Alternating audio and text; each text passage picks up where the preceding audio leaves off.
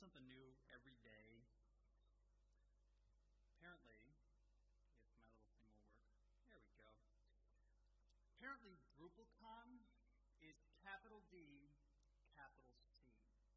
Never done that before, but there were really, really explicit instructions in the email that told me that I had to put this slide in, except for the bus. The bus is all me. I take credit for the bus. But yeah, DrupalCon, capital D, capital C. Take note, the grammar Nazis will come around and do nasty things to you if you don't do it. Apparently, none of your way. That includes Twitter. Strictly, must do it on Twitter. So, thank you everybody for coming to this presentation on Dog, Drupal on Git. I really hope that this little remote, not that I need the remote standing here, but the first and most important thing to say in this entire presentation is that you are in fact attending a vaporware session right now. That's where you are. I apologize for that. When I originally proposed this, Dog was underway, and I was hoping to have something that was usable by the time that we actually got here. But, well, you know, there's that usual life intervening stuff, but I could try to also lay it off on the fact that, as will become pretty clear as we go through this presentation, like what Dog is trying to do, and especially do and provide a simple interface to, is complicated. And the more that I've thought about the type of situations this thing would need to be able to accommodate, the more that it became really apparent to me that it needed a very, very good, flexible core. Otherwise, it would just fall over itself all over the place. So I'm going to kind of lay the blame off for the delay on the fact that I have been refactoring the internals. But basically, you should assume that unless I say otherwise, this is not something that actually exists right now. There are clearly defined specs, there are directions that we're going, and it is my intention that as we work on this, what we produce will be consistent with what I present on here. However, it does not exist at this moment. Also, sort of to that end, there is a BOF on Dog tomorrow morning, 11 a.m., room 331, section 1, part 1, whatever, I guess the room's partitioned. Folks who are just, It's not? What's not? Oh, it's not partitioned. Thank you. I was like, somebody canceled my BOF? What happened? Yeah, it's like, so I expect them to cancel my session if it's paperwork of BOF? That's just mean. So I mean, folks who are just curious about this and have general questions are obviously welcome. It's, you know, a BOF, the topic is Dog, show up. I do have a hope, though, that folks who might be interested in contributing to some segment will show up. I have got, you know, areas of Dog that are fairly discrete that people could work on, or chunks of it that folks could take on. And it's a big, complicated project, so I would love to have help. So if you show up tomorrow and have an interest in contributing, I will actually have some areas to direct you to. So, that having been said, seriously, I'm done with that. Drupal on Git. There are a lot of goals. There are a lot of things that Dog tries to sort of accomplish, and there are a lot of different places that it fits into. And I'm going to talk about a bunch of those different ones, but I wanted to start by sort of giving you a sense of the scope of different things that Dog touches on. So, on the one hand, it is a build system for Drupal, very much like JustMake. You use JustMake, you know, you have a make file, and you run JustMake, and it builds the entire thing out. And there you have a built Drupal set on the other side, or a built code tree on the other side, anyway. Dog is also a component for strategies of things like deployment and configuration management and continuous integration. It is it's a system to ease working with upstream Drupal code, that is to say, basically the update process as you pull in new code, or as you pull in updates from upstream, managing that and integrating that with what you already have, as well as for easing the process of contributing patches back to upstream code. And most generally, it's a system for capturing and managing a Drupal site's overall state. So that's a sort of wide picture, but at the end of the day, the thing that I'm hoping the experience Dog will impart is, instead of having to ask a bunch of these individual questions when working on one or another instance of some site that you're working on, instead of having to say, did I grab the latest database snapshot, latest files, clear cache with all this stuff, Dog will roll that up into some simple commands for you, and you sort of just are left with this feeling that you're saying, sit, Drupal, sit. Good Dog. All right, so one note on capitalization. It's funny, since I totally realized the DrupalCon thing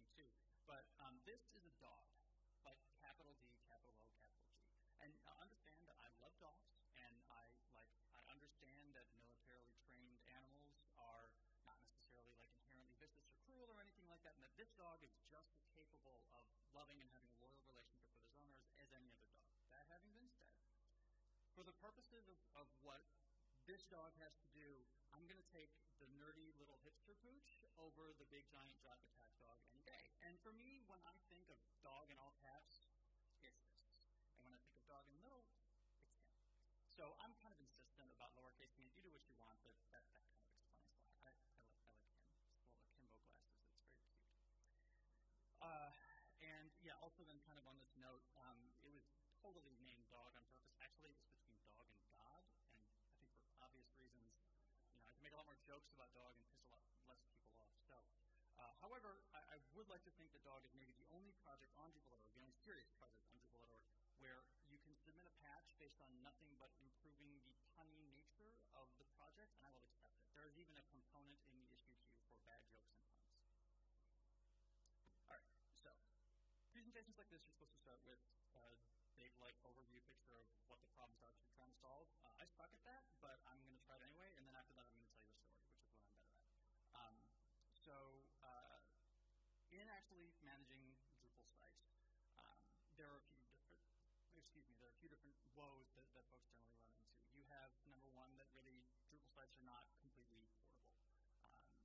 It's difficult to wrap up everything that actually goes into a Drupal site in, an individual file. We've started to see some of this.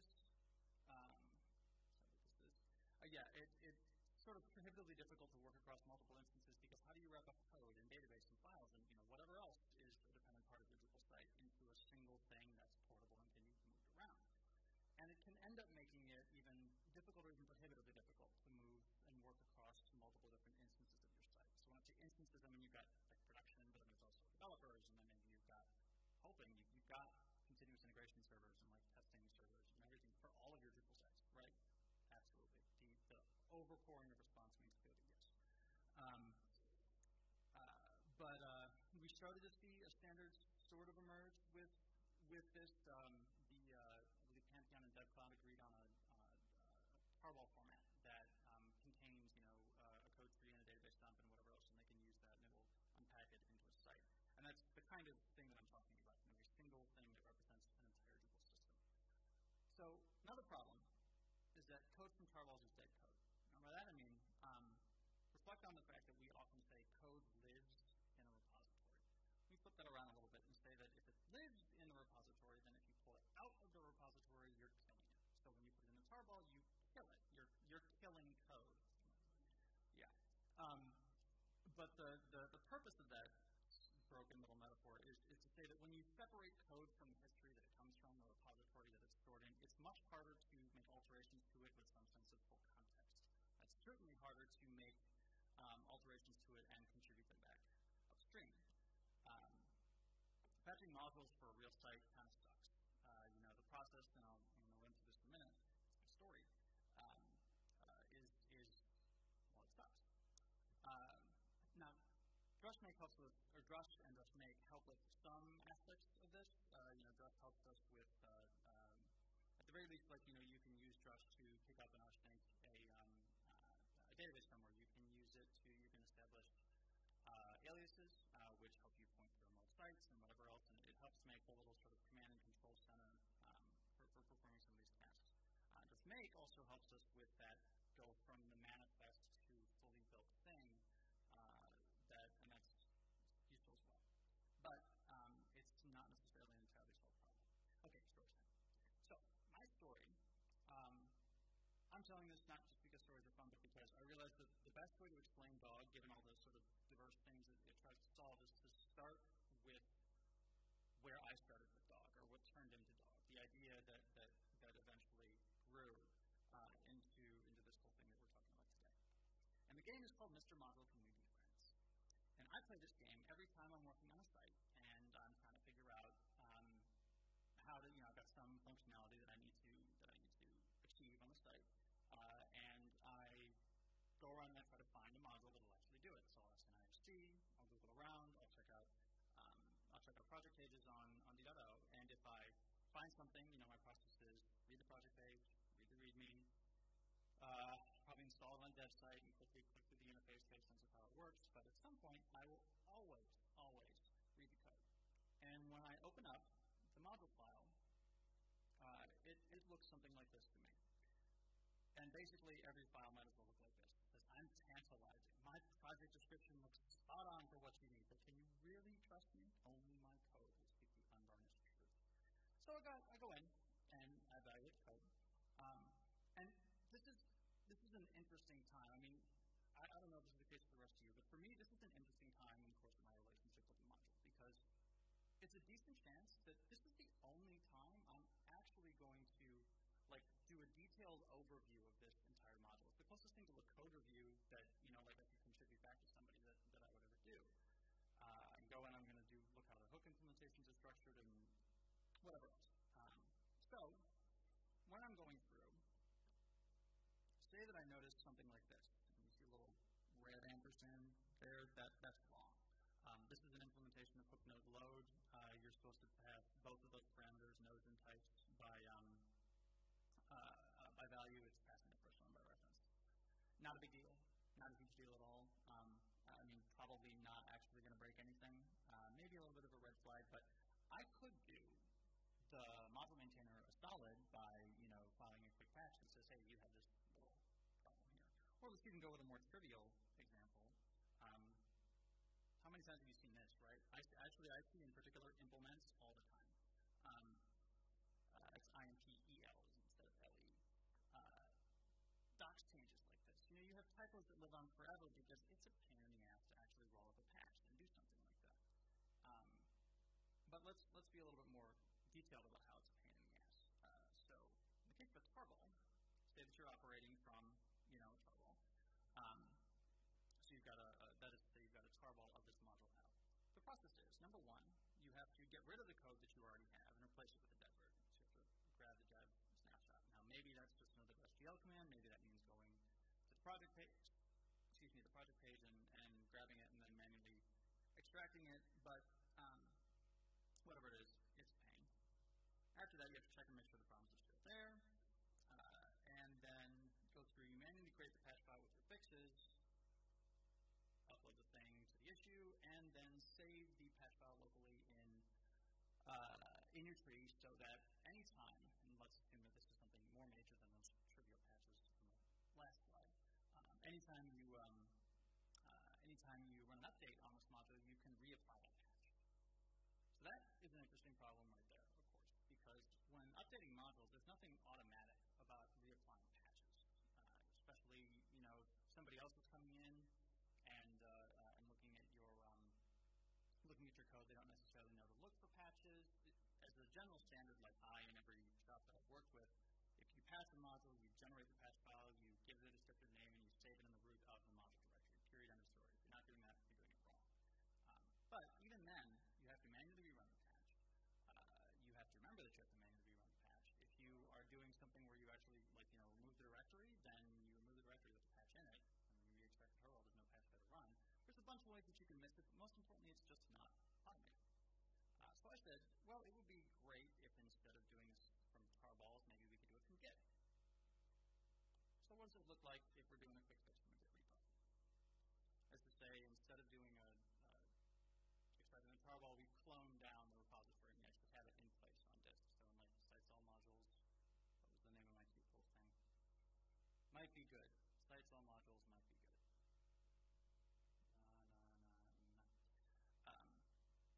So, same as before, you have to check against dev. However, here you don't get context switch at all. You check out the branch, you check out the upstream branch. You look to see if the problem is still there. And yeah, let's say that it's 7.x, 1.x that we check out. And then the latest release that we were working from before was the 7.x 1.0 release. So, okay, the problem's still there. I'm going to create a local branch. I'm going to call it master. And I'm going to create it from 7.x-1.0. That's the Git syntax for doing that. Git checkout -b, name of branch, and then place to start it from. And then I'll go in and I'll make my fix directly. And I'll just make a commit. So at that point, you have to send the code back up to an issue, which at the moment is patch files. We have real plans to do per issue repositories on Drupal.org, and in this case, once we have those, instead of having to generate a patch file, you'll just you would create a new issue and then push that whole repository in it. And just that one little diff would be the subject of it, but you push it up, and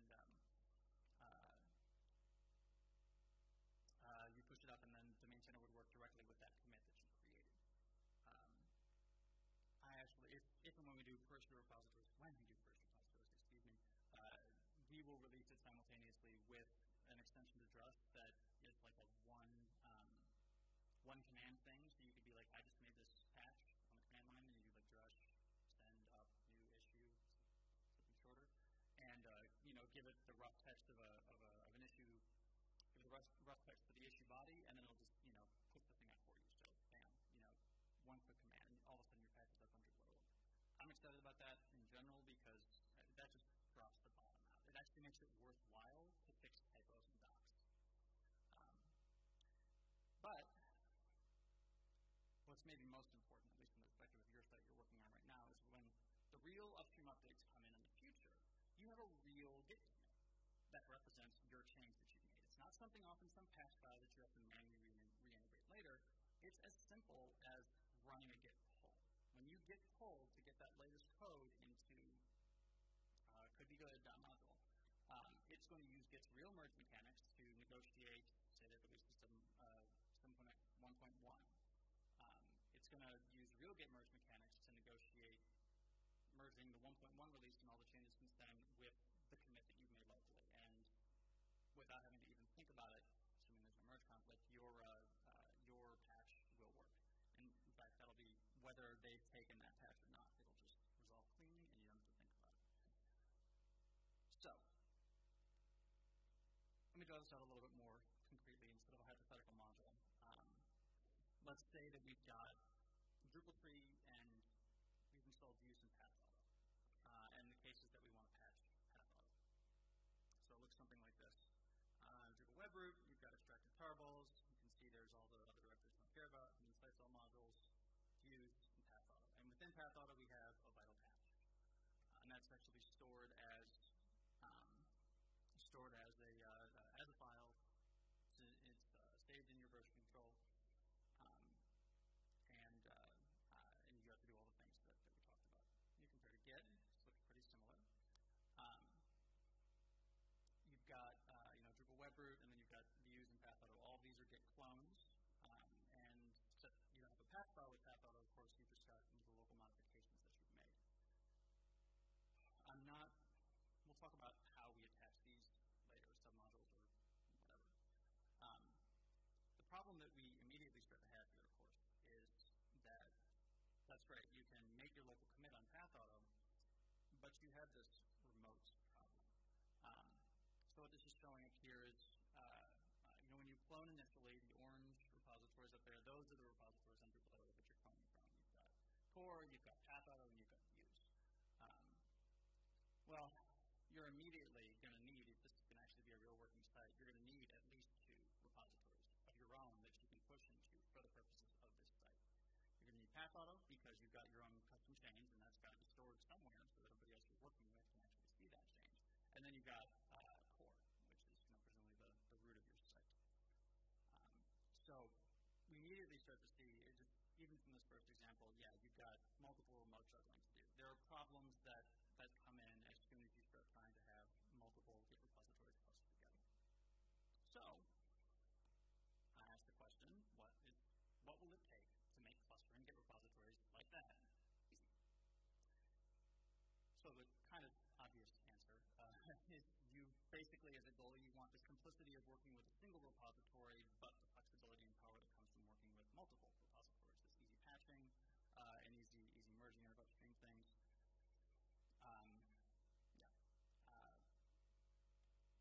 Which means, generally speaking, that what would be Git push and Git pull operations, or the changing of branches and making sure that you build the entire thing together and not just the individual repositories, that stuff has to be as simple as the corresponding commands for a single repository. It can't be any more complicated, or it's just not worth using. We also need to stand down the ugliness of Git's submodules.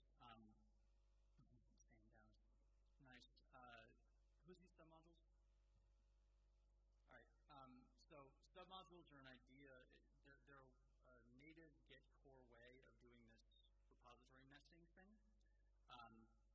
What happens is, in the parent, so in the Drupal web root here, it would store a reference to views.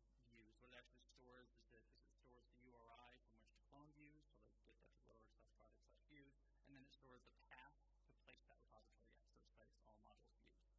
And it will replay that later. The thing that's tough about it is what's actually stored, the third thing that's stored in the parent repository is, instead of storing like a branch to use within views or something, it stores a hash. It stores the SHA-1 that should be checked out in views. So there's like no flexibility.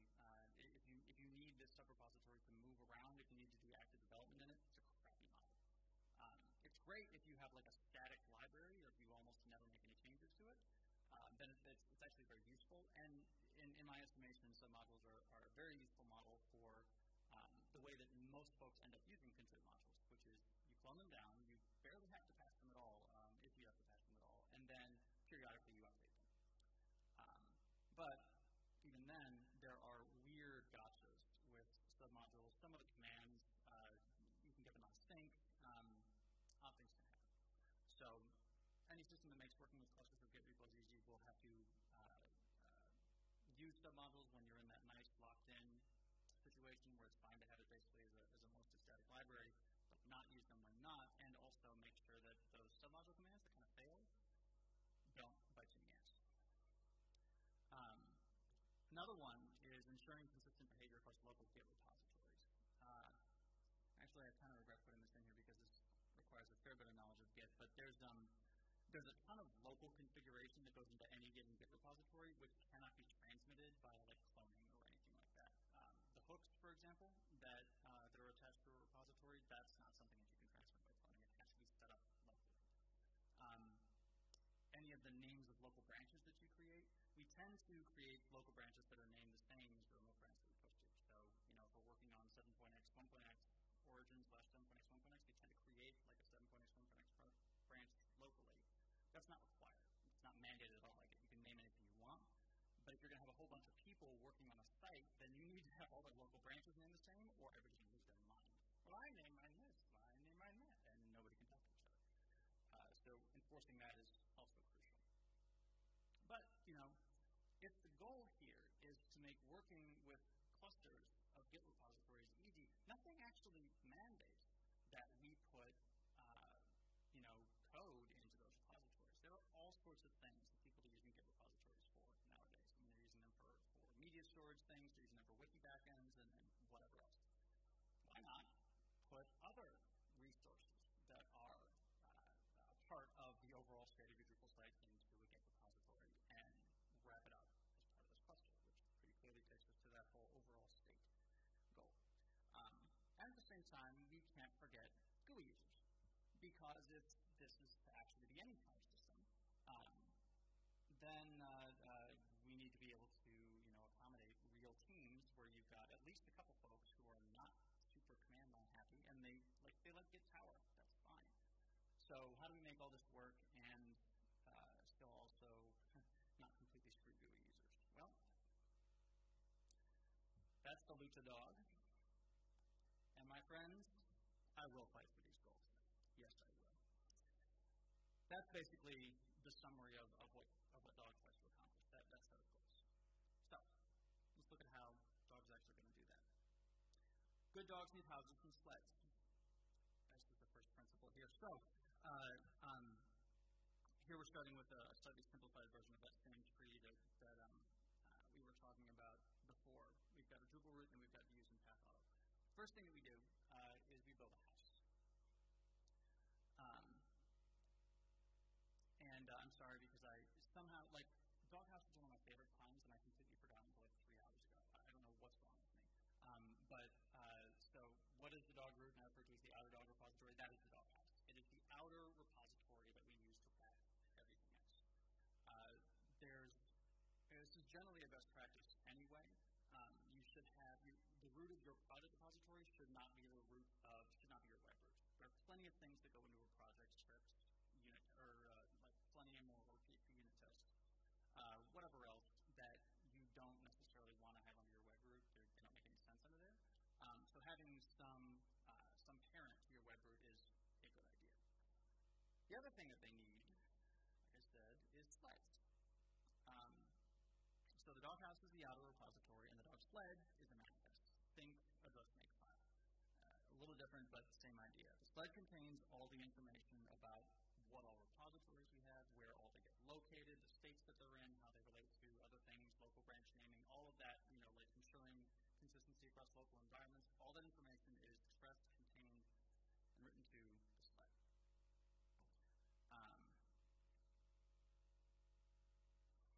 Another one that we have to add then, so if we're going to go for overall state, then of course it means database somehow. So in this discussion here, let's say that we're just going to do a fairly straightforward database dump. Let's add that in another repository there. We'll have a db-dump repository, which is used just to store database dumps. You don't have to put it in a separate repository. You don't technically have to nest repositories at all. The idea is dog makes it easy, so why not? For a couple reasons. One is that Git can choke on very large files. More recent versions are better, but very large files, which obviously database dumps can get to be, aren't necessarily handled so well by Git. So having them in their own separate repository, which isn't going to muck up your main repositories, is not a bad idea.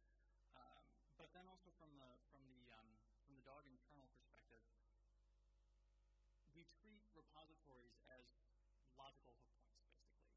So if we can say, we don't care where this database dump repository is in the tree. It could be 10 directories deep. But from the root of that repository in, it has a particular structure, has a way that it, places its various different files for the database dump. Then we can write really portable code that does things like, put the database dumps in, make a commit, and then when it's time to load those database dumps, automatically read them out.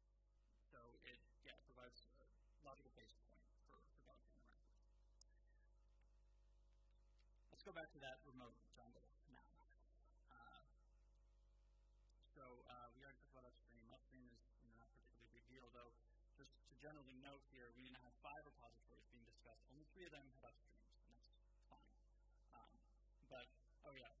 Sorry. The word that I use, that the dog uses for these type of repositories is, in fact, upstream. Origin is what you get by default when you clone them upstream because they have specific purpose. We never, ever write directly to upstream from our local dev site. The whole point is upstream. Maybe we contribute a patch back or whatever, but the purpose of these is not writing. The purpose of them is reading and getting updates and integrating them into the system we're working on. So we conceptually refer to that entire type of repository as upstream. Another type that we have now, we call collab. And again, we don't have collabs for everything. You can follow with all the arrows and everything. Views does not have a collab. That's because, in what I was discussing before, we only patched half of it. We didn't patch views. So we need repositories for everything that we are for everything we've actually made modifications to. Everything that we have something that's our site-specific data on. The rest can just be cloned from upstream. 2 notes here. One, who's terrified by the idea of having to manage like 1,000 repositories upstream? Because I kind of am. Yeah. Gitosis will do this for you. Like, check out Gitosis. Gitosis can be configured so that the first time you push, it just creates a repository on the fly. So that's an immediate solution for something like this. Integration with, maybe your favorite like Beanstalk or GitHub or whatever else that counts the number of repositories that you can have. This may not be the best system for that. But your own basic Gitosis system will do quite nicely. It will just do it and you won't have to worry about it. It's also something I'll come back to when I'm talking about integration with hosting providers later. The other note to make, I don't want to do it here. Yeah. All right, so say you're a shop, you work on a lot of sites. You don't necessarily have to have a different collab, like a different path audit collab, say, for every different site that you work on. It's quite possible that you might want to share those collabs amongst all your sites. You can still namespace the branches so you keep them clean, but within this type of a collab strategy, you can start building as a shop your own library of slightly tweaked, slightly modified, intermediary code, and easily centralize it and manage it across a whole bunch bunch of different dog managed instances. But in any case, this is our remote jungle, and we have to figure out a way to get these. Which is what these are about. So, passing it around, roll up and roll out are the two commands that matter. So here I've just got rid of upstream. Okay, the local dev site, and then all the different collabs. The dog rollup command is basically that equivalent to git push. It says, let's take everything that's in this dog instance, all the repositories, whatever needs pushing, push it, make sure that the latest flight is being pushed up, everything. It slams it in a collab, and it treats it as one single operation. So you don't have to worry about keeping everything individually up to date. Dog is intended to manage the overall state such that it can just run this one command and you can know that everything is up to date. And then you got dog rollout, which is the equivalent to git clone. Some new colleague or whatever of yours needs to start working on this type, so they run a dog rollout on their system. Dog rollout, you basically pass it a URI in the same way that you pass a git clone, and it will you pass it the go back real quick. Come on.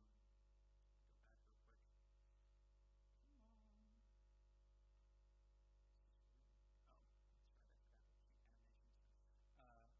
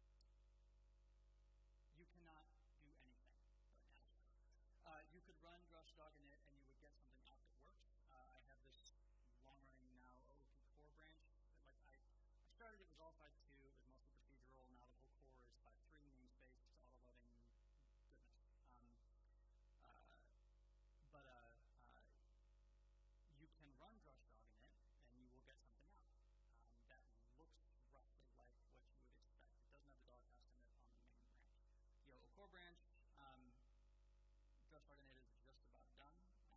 All the manifestations are just about done. And I mean, it's about a week or two away from being able to work on that. From there, it's on to ODL, and then the rollout, and catch up commands. But I mean, I'm not going to put a ton on that.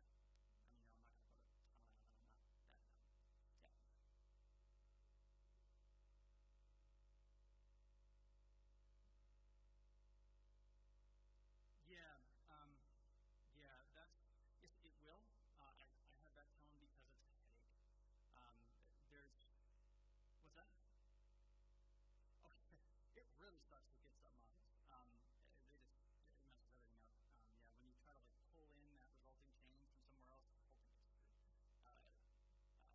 The thing that's a little bit of a pain with that in Dog is we just had this problem with config stored in 3 different places. We've got sled, we've got the repository config file, and then and if you just manually move something, discovering whether what you did was on purpose or on accident, if you reverted or if it should be saved, is slightly tough. And I haven't totally sorted out the right way to present that workflow yet. However, yes, that's exactly the type of thing that gets some modules stuck at and falls in the category of this needs to be easy.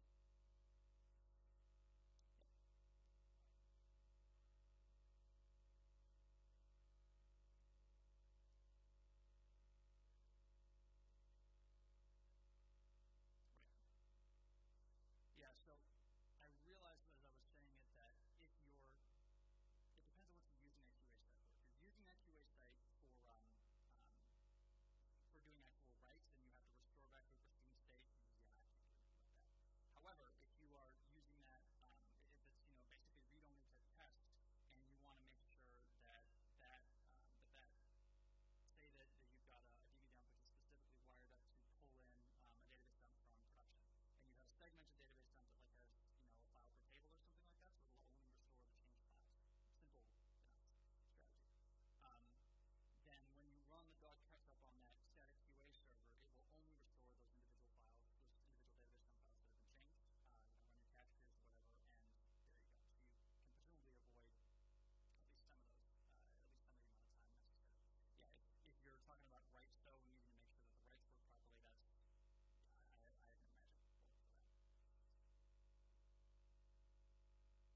that's I can imagine. I should be repeating questions. I'm so sorry. Ryan asked if I was saying that on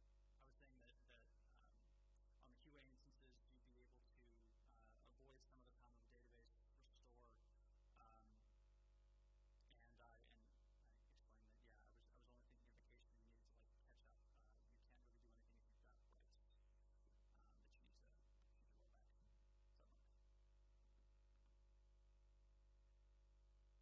So,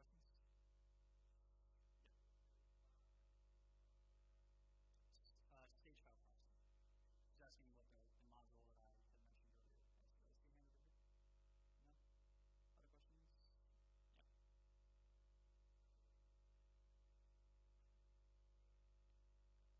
Yeah. Yeah.